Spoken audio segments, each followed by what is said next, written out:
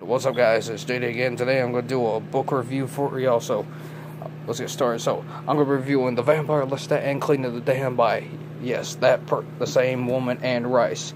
I feel like the movie Queen of the Damned should have been made in the 80s, where the actual vampire movies were actually good. You know, I felt like they could have took their time and made it more raw, punch in the face, you know what I mean? I felt like they could have did more with both the movie and the books. I felt like they could have just made it in the 80s and it could have been iconic. But now, since the movie Queen of the Damned was so not well liked by most critics back in the 2000s, it was just like unappreciative.